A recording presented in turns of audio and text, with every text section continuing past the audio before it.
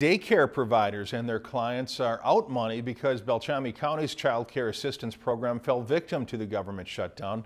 Jenny Day tells us about the many unanswered questions that still exist despite the proposed budget resolution. Amber Newell is a full-time mom who's relied on child care assistance from the county for the past 4 years. So when legislators didn't meet deadline, she had to scramble and come up with an extra $125 a week.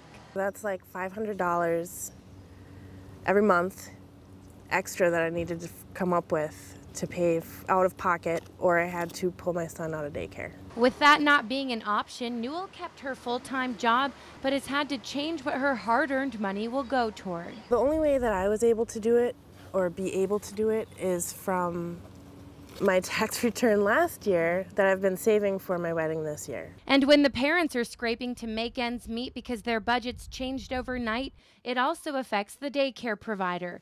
Nicole Feda has lost a considerable amount because of the shutdown. For the last 2 weeks, it's about $997. Out of the 10 kids Feda watches in a day, 7 rely on county assistance. The people that are on assistance really need it. If I don't have them, then I don't have a job either. Jesse Eichstead is another face representing the 9,000 low-income families in the state who didn't receive county funding in the last 2 weeks. It gets hard when you tell your kids, no, you can't buy that dollar Hot Wheel because you don't have the money. Like Newell, Eichstead is a full-time mom and full-time employee who had to scrape to find funding when already living paycheck to paycheck. It's not a free handout. You know, we have to prove that we're working and that we do need this. The court orders didn't initially have child care assistance included in the services deemed essential.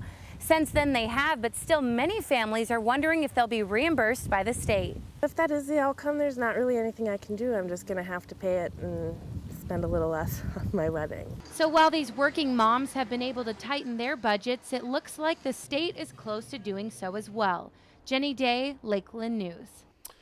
If you've enjoyed this segment of Lakeland News, please consider making a tax-deductible contribution to Lakeland Public Television.